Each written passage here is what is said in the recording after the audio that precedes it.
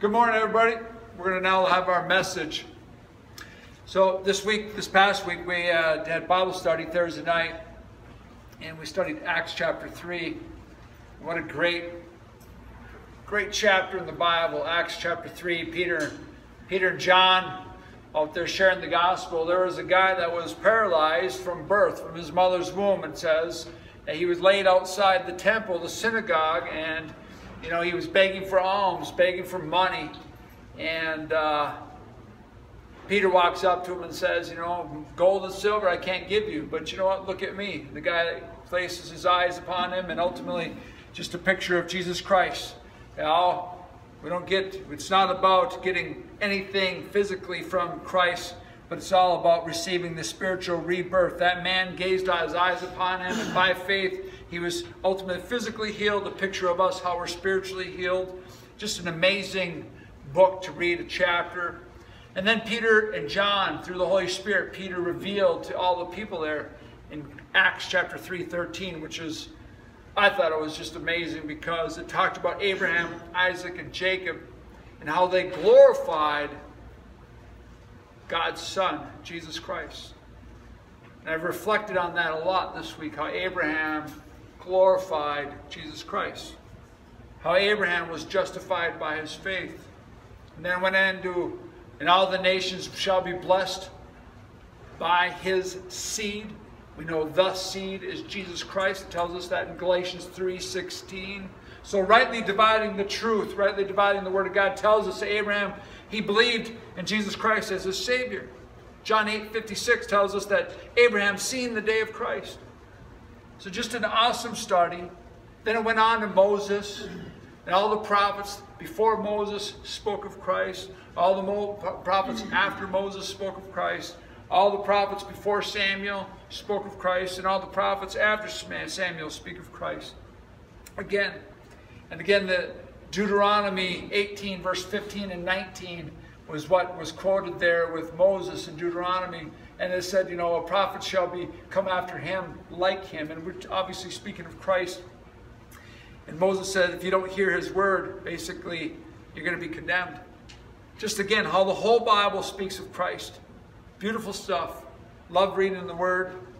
Last week we ended with 1 Corinthians 16. Anathema maratha. Basically, cursed, the Lord cometh. If you don't believe in the Christ Jesus as your Savior, curse.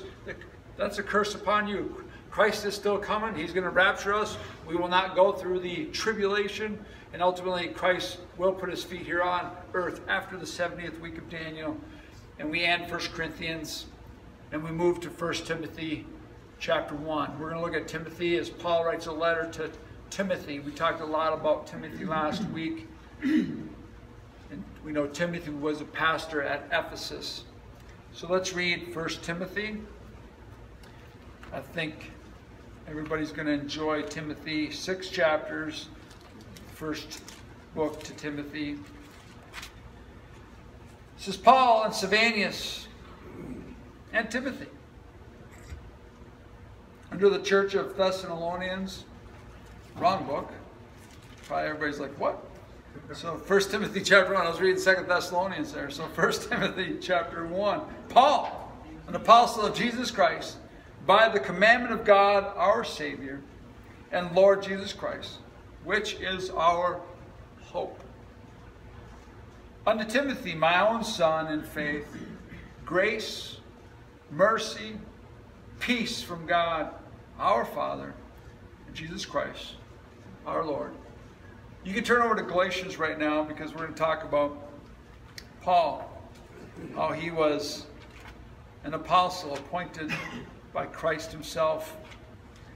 Talked about that in Acts chapter 1 there, but we'll look at in Galatians here, chapter 1, verse 15 through 18, and then we'll look at Galatians chapter 2. So Galatians chapter 1, verse 15. But when it pleased God, who separated me from my mother's womb and called me by his grace, to reveal his Son in me, that I might preach him among the heathen, immediately I conferred not with flesh and blood, Neither when I went up to Jerusalem to them which are apostles before me, but I went to Arabia and returned again to Damascus. Then after 3 years I went up to Jerusalem to see Peter and abode with him 15 days. We know Acts chapter 8 and Acts chapter 9, as we're not singing right now, we're looking at the Bible close.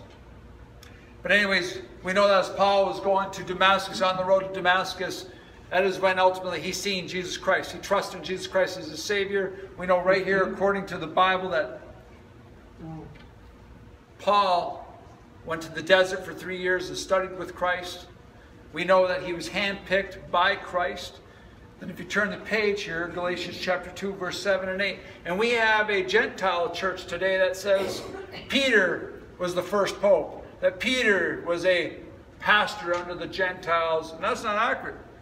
Because the Bible tells us that Peter was an apostle to the circumcision and Paul was an apostle to the uncircumcision, the Gentile nation. And it's Galatians chapter 2, verse 7. It says, but contrariwise, when they saw that the gospel of the uncircumcision was committed unto me, as the gospel of the circumcision was under Peter, for he that wrought effectually in Peter to the apostleship of the circumcision, the same was mighty in me toward the Gentiles. So Paul, handpicked by God to be an apostle to the Gentiles, us. Peter, ultimately appointed, he was a fisher from Galilee, appointed to be apostle to the Jews. And we know that there are many people today, I often see it on Facebook, that people proclaiming, trusting in their lineage, their culture. And ultimately we have people today that want to be a Jew so bad. But ultimately, what's the Bible say about the Jew? And I can understand why people want to be the Jew, because a Jew is that's God's chosen people. And ultimately today when we preach the gospel, it doesn't matter if we preach it to the uncircumcision or circumcision. We preach to the Gentile Jew, and ultimately we preach to everybody so they can receive Christ, because in the body of Christ we're seen as Jew. The chosen are in Christ. If you want to truly be a Jew, you must be in Christ. That's what it talks about. The answer is in Romans chapter 2, verse 28 and 29. It says, for he is not a Jew which is one outwardly, neither is that circumcision which is outward in the flesh, but he is a Jew which is one inwardly. And circumcision is that of the heart, in the spirit, not in the letter, whose praise is not of men, but of God. That's what we preach. We don't care about if you're Jew or Gentile, if you're circumcised or not circumcised today. We preach the gospel. And if you truly want to be part of the chosen, if you want to be a Jew, you must be in Christ. It's of a circumcised heart, not a physical circumcision. It's trusting not in your works, but the finished redemptive work of Christ. We know that in Jeremiah, it actually prophesied, I think it's Jeremiah 31, that prophesied of a circumcised heart. And ultimately that is trusting in the finished redemptive work of Christ. Not trusting in yourself for salvation. So the Jew is a conversion not on the outside. The Jew is not a circumcision on the outside. The Jew is one who's been converted on the inside.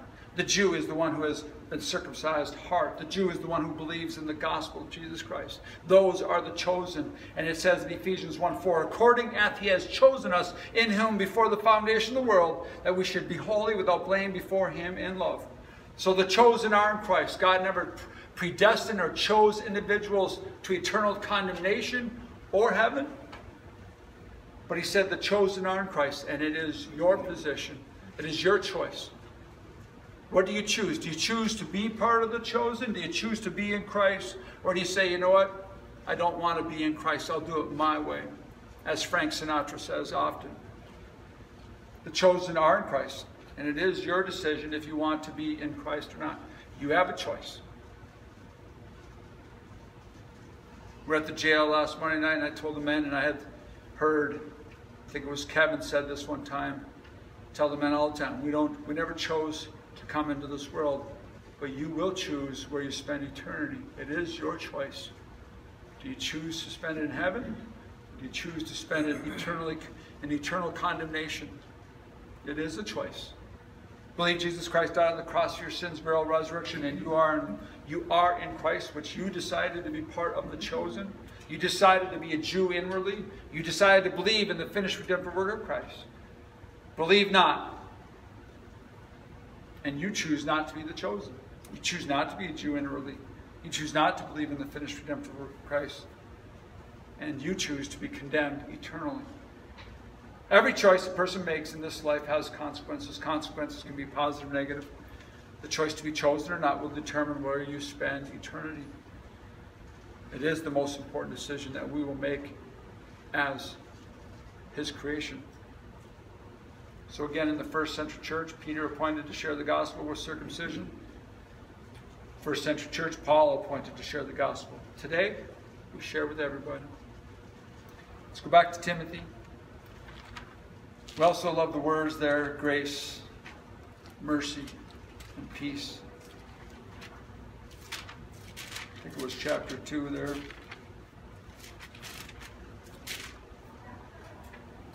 If you study the Bible, you'll never see mercy, you'll never see peace come before grace. Grace, unmerited favor, we don't deserve it. We often talk about that. I think it's worthy to mention. And mercies, we know we don't get something that we deserve. We actually deserve to go to hell, and He's granted us mercy. So grace, we get something we don't deserve. Mercy, we should get something that we do deserve. That is hell. But we don't get that. So we see how grace and mercy come together at the cross. And ultimately, through that, we have peace. Peace in the finished redemptive work of Christ. And we're going to get into verse 3 and 4. As I besought thee to abide still at Ephesus, while I went into Macedonia, that you mightest charge some that they teach no other doctrine. Neither give heed to fables, endless genealogies, which minister questions, rather than godly edifying, which is in faith. So do. There is no other doctrine. There is no other doctrine. There is only one gospel. Let us not entertain fables.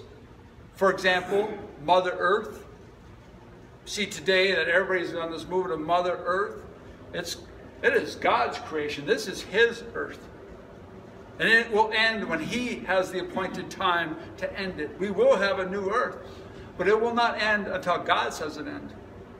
There are no aliens. Today you can't turn on the television without trying to be like this, alien, that.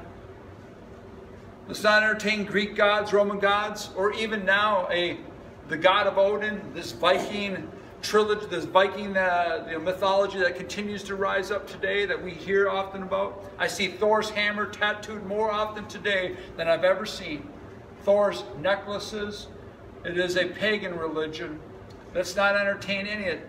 You know what? Let's not entertain everyone goes to heaven. Let's not entertain evolution, because you know what? To me, which really says, evolution says there is no purpose of life. And to me, I believe evolution is the #1 contributor to teen suicide, myself. When you tell a child over and over, there is no purpose, you have no purpose, and you're created from this, I could understand why a child then, by the time 13, 14, 15, would say, you know what, I might as well take my life. False teachers do not answer questions, and that's what it says here.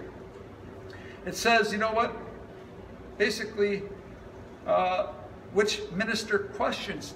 That's what false religion does. They don't answer questions. They just actually provoke more questions. False teachers actually more questions and keep people confused. We know that we serve the God of order.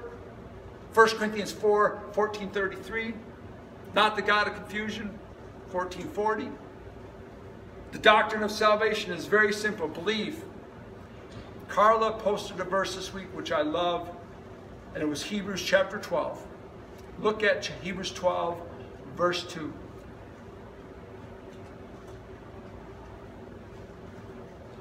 Jesus Christ is the author and finisher of our faith. Hebrews 12:2 says, looking unto Jesus, the author and finisher of our faith, who for the joy that was set before him endured the cross, despising the shame, and is set down at the right hand of the throne of God.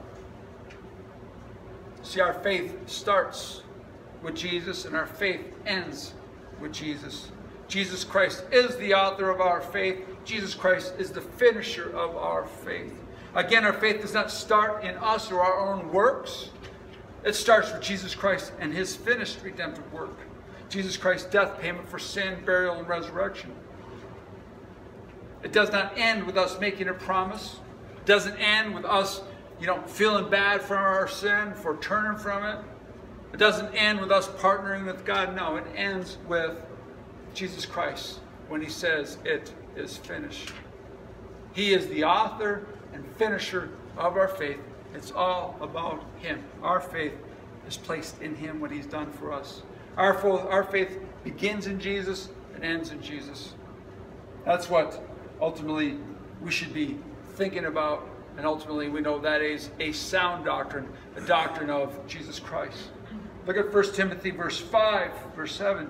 Now the end of the commandment is charity, out of a pure heart, good conscience, and of faith unfeigned, from which some having swerved have turned aside on a vain jangling, desiring to be teachers of the law, understanding neither what they say nor whether they affirm.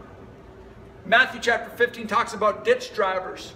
The blind leading the blind. You know what? The lost leading the lost. That's what ditch drivers do. They never ever hit the highway. They jump from one ditch to the next, leading the blind to the lost. The highway to hell. But here the Bible tells us preachers need to be motivated in love. If you preach the gospel, you are a preacher motivated in love because you're concerned about people's salvation. Remember, Jesus fulfilled the law by one word, which was love. He loved all of us sinners and became sin for all of us. He bore our sin in his own body. 1 Peter 2:24. The gospel of Jesus Christ is founded on the principle of love. Yet the Bible tells us beware of certain individuals because they lost their course.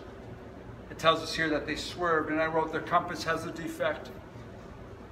Now they think they had, now what they think is true north have swerved off the course, and they now sound a bell, like a bell with no chime. That's what it tells us, a bell with no chime, a vain jangling. It's nothing there. There's no substance. There's no substance to what they preach. They have a desire to be teachers of the law, and I've seen this personally. People get saved, and later on, and they go back on the law. They have a desire to be teachers of the law, yet the Bible says they know not what they affirm or say. They have no idea what they're saying. See, remember, everything in the Bible speaks of Christ. When a preacher loses sight of Jesus Christ in their teachings, they are off course. They are off course. Because I want to show you some scripture here in Timothy. It's amazing because it's all about Jesus. They tell us that sound doctrine is his words. That's what sound doctrine is. And we're going to get that into a little bit. 1 Timothy 8-11. But we say that the law is good if a man use it lawfully, knowing this, that the law is not made for righteous man, but for the lawless and disobedient, for the ungodly and for the sinners, for unholy and profane, for murderers of fathers and murderers of mothers, for manslayers, for whoremongers, for them that defile themselves with mankind, for men stealers, for liars, for perjured persons, and if there be any other thing that is contrary to sound doctrine, according to the glorious gospel of the blessed God, which was committed into my trust. So the law is not made for the saved. The law is not made for us. The law is not made for the righteous, because the righteous ones are in Christ. Turn back a couple pages to Philippians chapter 3. Paul gives us a definition here of where he receives his righteousness. We studied this verse at Bible study this past Thursday. If you read this, look what he says. And it's just so important. If there was any man that could have been saved by works, it probably would have been Paul, but he was never saved by that. And it's interesting that he finally recognized that, and ultimately the road to Damascus, that was pointed out to him. But here we read in Philippians 3, Verse 1, it says, finally, my brethren, rejoice in the Lord, not in self. To write the same things to you, to indeed is not grievous, but for you it is safe.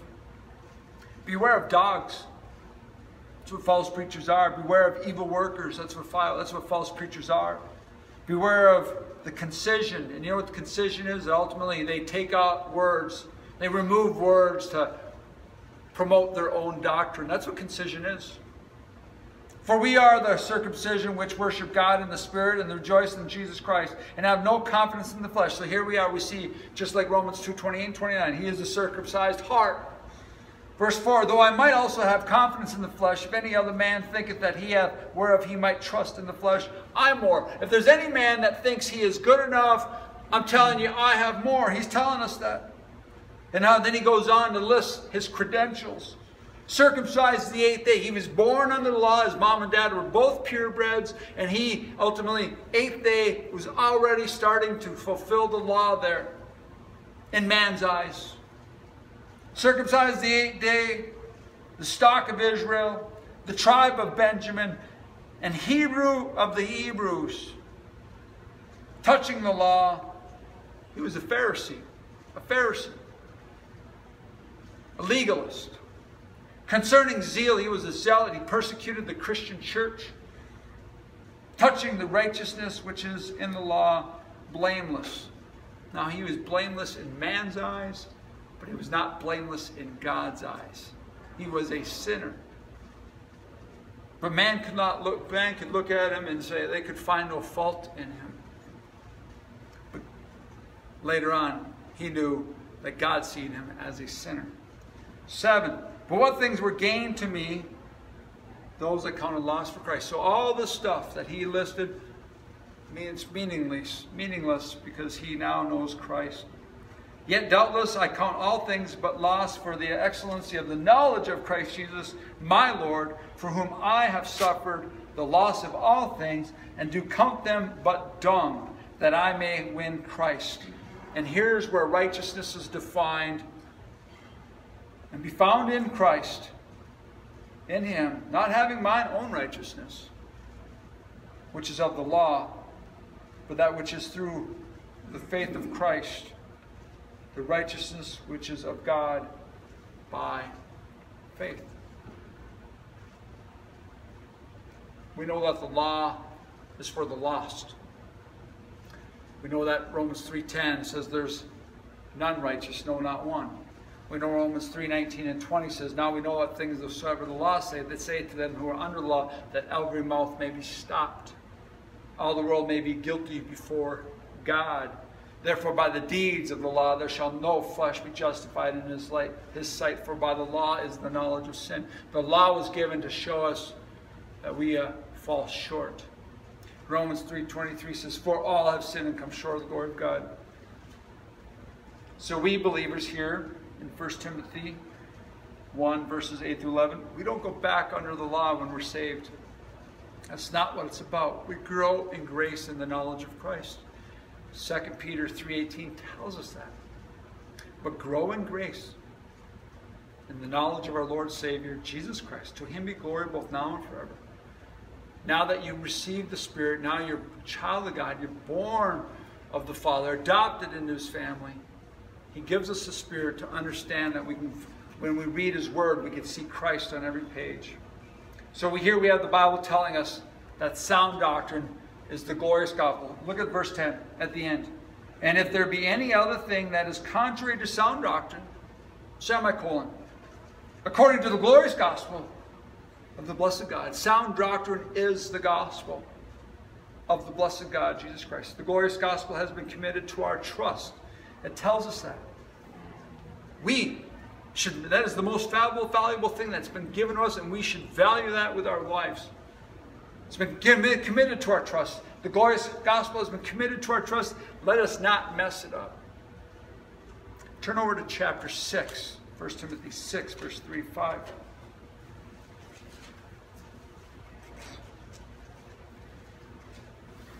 I read this morning and I was like, this is very good stuff here. If any man teach otherwise, consent not to the wholesome words, the words of our Lord Jesus Christ, and to the doctrine which is according to godliness. He is proud, knowing nothing, but dotting about questions, and strifes of words, whereof cometh envy, strife, railings, evil surmisings, perverse disputings of men, of corrupt minds, destitute of truth, supposing that gain is godliness. From such withdraw thyself. Doctrine according to godliness is the words of our Lord Jesus Christ, not the words of mankind. Unsound or ungodly doctrine is rooted in pridefulness. Tells us right there, verse 4, pride. That's why they're preaching the things that they do. They know not what they preach when they preach the laws, what they tell us. Unsound, ungodly doctrine knows nothing. It tells us they know nothing. A lot of vain jangling. There's no substance to the words. They say a lot. It might sound good, but there's no substance to it. They say, the Bible tells us, they know nothing. Matter of fact, unsound or ungodly doctrine makes more questions. Unsound or ungodly doctrine makes men want to argue. Unsound or ungodly doctrine corrupts minds is what it does. That's what it tells us. Unsound or ungodly doctrine opposes the truth. Unsound or ungodly doctrine teach gain is godliness. And don't we have the prosperity gospel today? Plant a seed of $1,000 and you get $10,000. We see these mega churches today filled. Pastors, everybody's making some serious money. The Catholic Church is the largest landowner in the world. And yet here, unsound or ungodly doctrine teach gain is godliness. Do we not see religions around the world getting rich off the elderly? They get rich off the widows, and they get rich off the poor. It is clear, the Bible teaches that if you are hearing unsound or ungodly doctrine, you need to remove self immediately. So as it says, yes, at the end of 5, from such withdraw thyself. Amazing stuff. Go back to 1 Timothy chapter 1, verse 12 and 13. And I love how Paul writes here, goes into, some unsound doctrine, and then he comes back to 12. I thank Christ Jesus our Lord, who hath enabled me, that he counted me faithful, putting me into the ministry, who was before a blasphemer, a persecutor, an injurious, but I attained mercy because I did it ignorantly in unbelief. Paul a murderer, now a minister. Paul was a persecutor, now a preacher. All by the grace of Jesus Christ. Amazing stuff. Paul does not thank the law. He doesn't thank his priest. He doesn't thank his lineage. He doesn't thank his rabbi. He thanks Jesus Christ. Paul praises Jesus Christ for his justification, sanctification, and glorification, because all blessings come from Jesus Christ. There's only one to thank. Only one to thank. Paul says he was a blasphemer, a persecutor, and he was a bully. He was a bully. The root cause of ungodly behavior is ignorance. The root cause of ungodly behavior is ignorance. It tells us that. Today, no excuse. Men who pervert the gospel of Christ are ignorant. Ignorant. That's what the Bible tells us. People who follow someone, who listen to someone who perverts the gospel, ignorant. Individuals who depart from the way and go back to the law, ignorant. I think that's important to understand.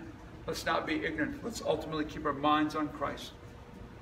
Let's not fall into the pride and ultimately remind us who we are, just like Paul says, and all by the grace.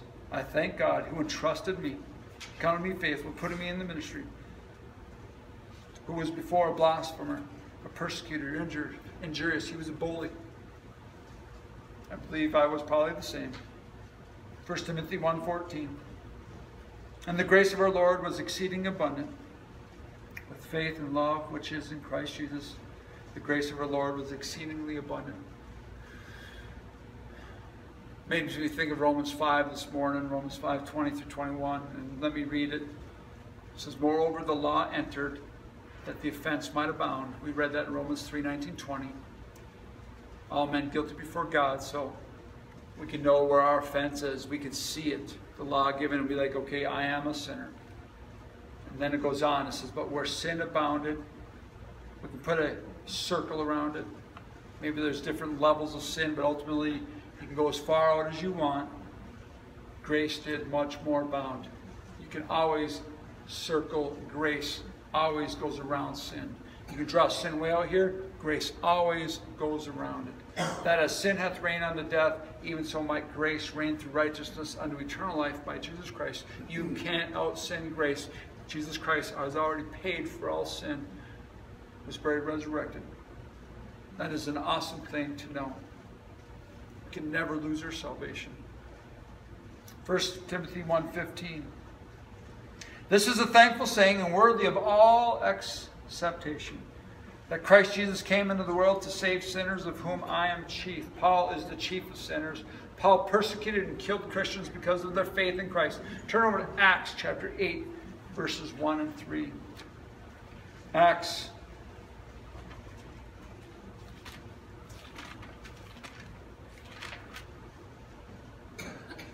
We see Saul here, who was Paul before his conversion.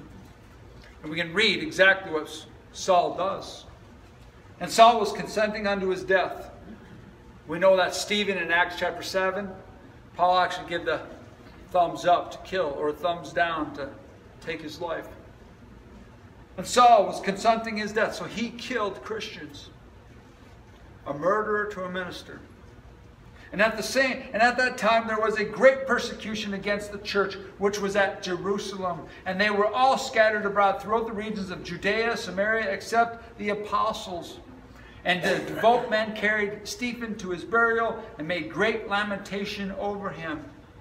Lamented, grieved.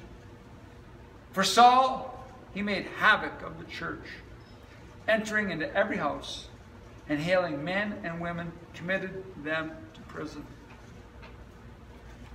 He was the chief of sinners, killed Christians because of their faith in Christ. And I think it's important to understand, we need to understand here Paul. If Paul can get saved, his motivation was that he hated Christ. He killed people because of their faith in Christ. This man. And then he became a believer one day. And I think we need to see that if Paul can get saved, anybody can get saved. And I think that's important to understand here. He is the chief of sinners, and he got saved. Anybody can get saved. Look at verse 16. Howbeit for this cause I obtained mercy.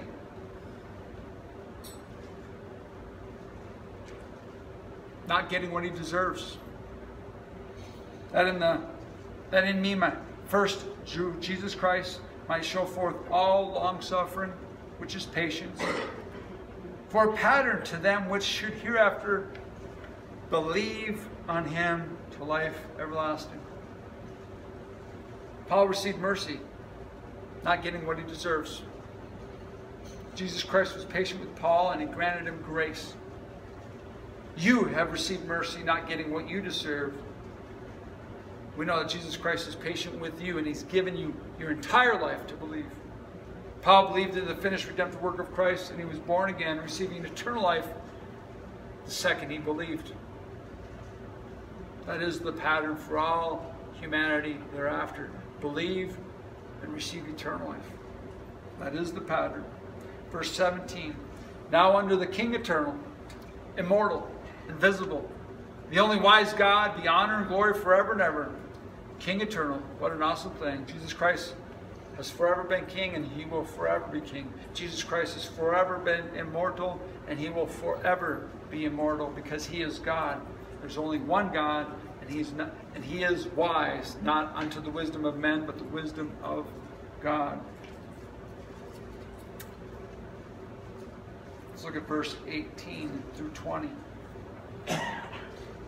This charge I commit unto thee, son Timothy, a command, a charge, according to the prophecies which went before on thee, that thou by them mightest war a good warfare, holding faith, good conscience, which some having put away concerning faith have made shipwreck, of whom Hymenaeus and Alexander, whom I have delivered unto Satan, that they may learn not to blaspheme. Then I wrote here, I'm like, defending the faith. And reading that again, I'd like to say it is a war. It is a battle. It is a spiritual warfare happening amongst us. Taking non-believers, heretics, and ultimately preaching other doctrines that are not doctrine. They're unsound, unbiblical. They're not the words of Christ. But we also have apostates. Believers that have rised up amongst us, the ones that have trusted in the finished redemptive work, and now have swerved off the path. It is a constant battle of making sure that leaven does not creep into the body of Christ, that we keep the gospel pure. We preach the words of Jesus Christ. That's what it's all about. So when I hear him basically telling Timothy, you know, it is a battle. It's a war. So defending the faith, defending the glorious gospel, defending sound doctrine of Jesus Christ is war. It's war. 1 Timothy 6:12, he says, fight the good fight of faith. Lay hold on eternal life, whereunto thou art also called, and hast professed a good profession before many witnesses. It will be a battle forever. 2 Timothy 2:3 says, thou therefore endure hardness as a good soldier of Jesus Christ. A soldier for Jesus Christ. Reason why Paul uses those words. It is a battle. Hold faith. Let the word of God do the convicting and saying. That's what I'm saying. Hold it. Hold faith. Hold the doctrine. Hold the scripture. Let the word of God, let people see. Let the word of God do the convicting and saving. We're just a vessel. Just hold it so others can read it. Having a good conscience. Let our motivation be rooted in love, like it says in 1 Timothy 1. Preach the glorious gospel. 2 Timothy 4, verse 2 and 3 says, speaking lies and hypocrisy, having their conscience seared. And I can just see, a lot of times when I read searing, I see when you brand a calf, you can hear that searing of that branding that. And I can just see people's minds being seared by an unsound doctrine. Having their conscience seared with a hot iron. Forbidding to marry, and commanding to abstain from meats, which God hath created to be received with thanksgiving of them which believe and know the truth. Let our minds not be seared with an unsound or unbiblical doctrine. And then I say, like Hymenaeus and Alexander, let us not be a shipwreck to others' faith. If you're a leader, if you're one that's out there, don't swerve out the path and go back to the law and tell people, you know, they got to follow the commandments, because that will never save anybody. Let's not be a shipwreck to people's faith. Believers who decide to become apostates, they have departed from the glorious gospel. These individuals have been delivered unto Satan. And we'll look at 1 Corinthians 5:5. And to me, we have apostolic discipline happening here in 1 Corinthians 5:5, but I think there's also a message here for us. There's somebody within the body that's doing such a thing, you know what? We probably shouldn't associate with them. We probably need to pray for them, but ultimately we have scripture to tell us, you know what? Deliver their body, deliver them unto us. Let Satan ultimately deal with them, and then God will take care of their soul. And we have that scripture here, 1 Corinthians 5:5, to deliver such one unto Satan for the destruction of the flesh. The spirit may be saved in the day of the Lord Jesus. Probably shouldn't associate with people, those ones that are perverting the gospel. Probably shouldn't be associated with ones promoting an unsound doctrine. Just like the Bible says here, deliver them unto Satan, that they may learn not to blaspheme. I'll pray for them, but ultimately they will pass them on to the world here. That's too bad, though, that we see apostates happening within the church. The people actually that were sound on the gospel for many years, and they've departed from the way. Let this hand here represent you and I, and this sin here, this wallet here represents our sin. God loves us, but He hates our sin. Our sin, Isaiah 59:2 says, it keeps us separated from Him. Let this hand represent Jesus Christ. He's God from eternity past, the everlasting God. And He ultimately revealed Himself in the flesh, and He went to the cross, and He shed His blood. And He died, and He resurrected the third day, showing us payment for sin is paid in full. And if you would believe that, your faith is counted as righteousness because you're seen as Christ, and Christ's death payment is put to your account, and you're seen as righteous as Christ. So hopefully right here, somebody would like to put their faith in Jesus Christ right now. Let's close. Dear Heavenly Father, Father, again, we just want to thank You for Christ. So thankful that You loved us sinners just the way we are, and that You sent Your beloved Son to the cross of Calvary to die for our sins, be buried, resurrected for us. And Father, right now, maybe somebody here hearing the wonderful words of life, hearing Your words, the glorious gospel, a sound doctrine. Right now, they're like, you know what, that makes sense. I'm a sinner. Jesus Christ is the author and finisher of my faith, so I'm going to put my faith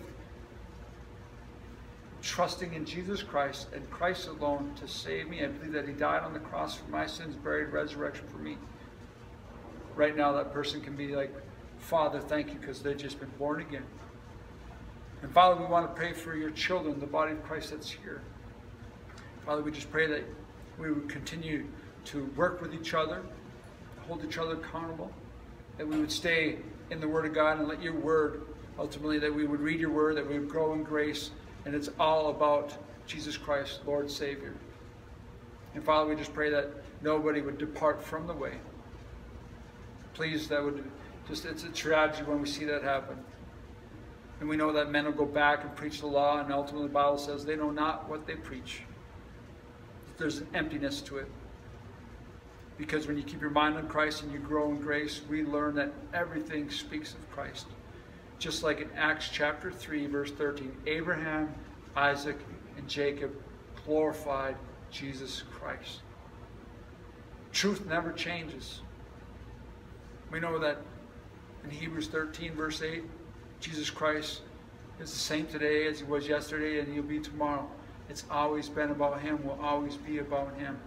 It's the everlasting gospel. What an awesome thing that we have the Word of God, we can read it, study it, and we can grow in it.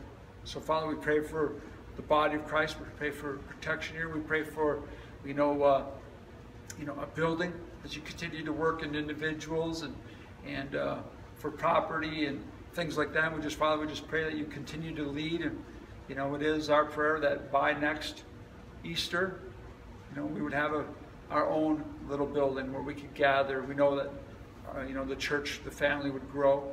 So, Father, we pray for that. And we pray for, so just our kids. A lot of people here have their own sons and daughters here, grandkids. So we pray for them, Father, that You keep a hedge of protection around them. And we pray that, we would raise them right, raise them on the foundation of the gospel. And we know that they shall not depart from that when we raise them on that foundation. So, Father, we just pray that You'd bless this body that's here today. We pray that You'd be with the people here at Majestic. We pray that You'd be with the people that work here to continue to give them patience and compassion as they're an extension of You, Father. And we pray that You'd bring us all back next week where we continue to give glory to You. We pray all this in Christ's name. Amen. We'll sing our last song before we depart.